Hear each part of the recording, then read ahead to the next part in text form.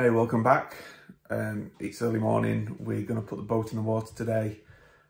Just got to finish up a few things here and then we're going to leave. Definitely a little bit nervous about it.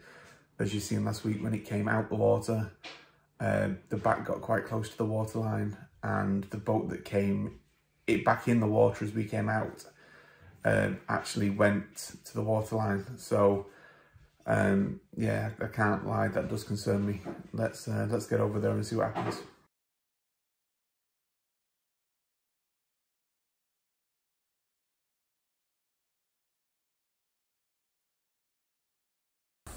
So jobs are done, the shed's tidy. Mike did it, not us actually, which was very good of him.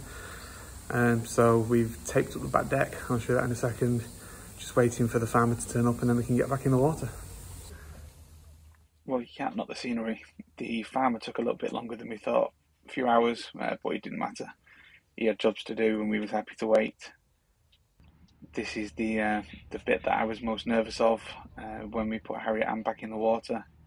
I'm not great with heights, and although I'm not that high up either, I'm not fond of it. I will shut up for a minute and let the boat go in the water.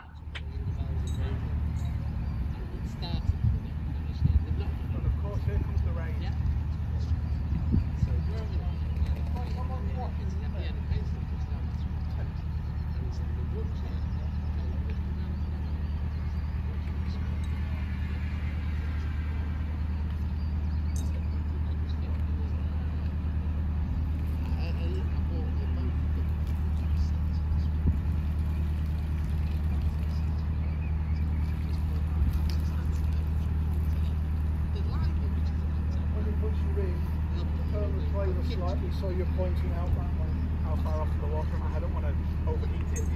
Oh, right, yeah, there's about 3 foot, 2.5 foot there. Can I go now? At this point, I'm asking Mike, should I start turning the prop? We have to put a good bit of revs on, 1 to get it off the trailer as quick as possible, and 2 to stop the exhaust from taking on water.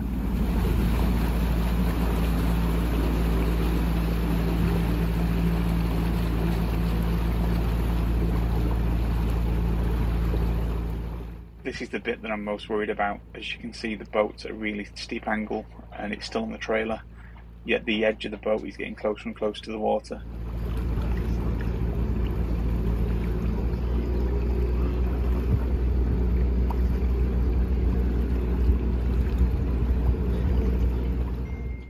Thankfully, this is as bad as it gets. As you can see, the boat starting to come back out of the water at the back and we're slowly moving off the trailer, and we can make our way back over to our marina.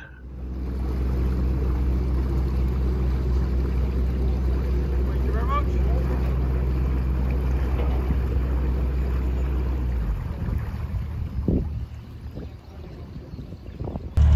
That went without a hitch, which is fantastic. So I was a little bit worried about it. The back went nowhere near the water. The engine is making a bit of a clicky noise. I'll explain more about that shortly. But for now, I'm getting back home to Fetless. So we made it back safely. The couple of issues are, 1, we didn't have a dipstick. When we got a replacement, it was the wrong type, so it was rattling around in the engine. And 2, the diesel line wasn't quite on tight, so as you can see, the bilges were a little bit of a mess. Not to worry, nothing a quick clean won't fix.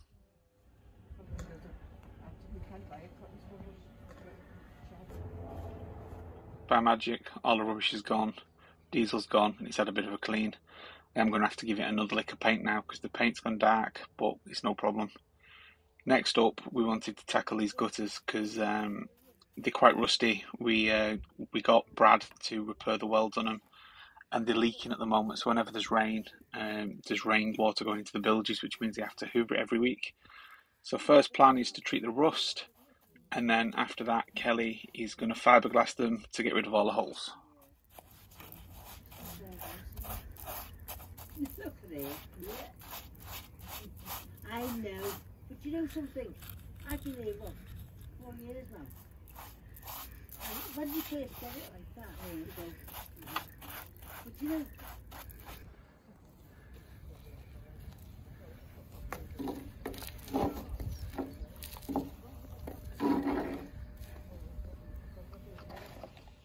This is Kelly putting down the first lot of fiberglass. She doesn't trust me to do this kind of job, so she does it herself. And then after it's all set, we will black it all. As you can see there now, it's dry. We'll have to do a few more coats, but it's all we've got time to do because the mechanic is in his way and they're not too distant. So first things, we've got to nip over to St Mary's to pay for the time out the watering in the shed. So we're going to do that now, and then in the not too distant future, the mechanic should be here to finish off the electrics and the bits for the engine.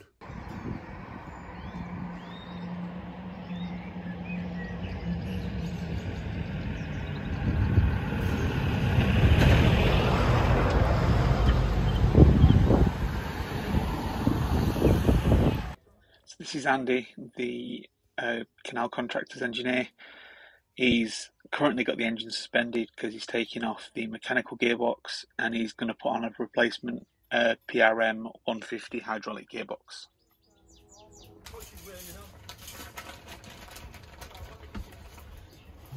If you want to see me tiling craftsmanship, go and have a look at Cliff's fire. So that's the old gearbox coming off. And this is the replacement PRM 150 gearbox. A couple of things have to be adapted for it to fit on the Vitus, but nothing that can be done quickly.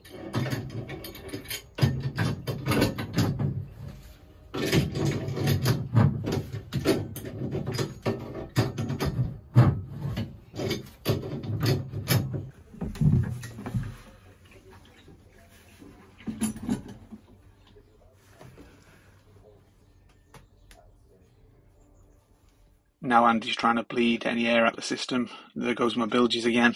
An essential part because we've had a new engine. There's air in the lines, excuse me, so we have to get it all sorted out. Excuse the noise, but now the engine's running and he's just finishing up the last couple of bits. He's got to put the lagging on the exhaust and then he's pretty much done.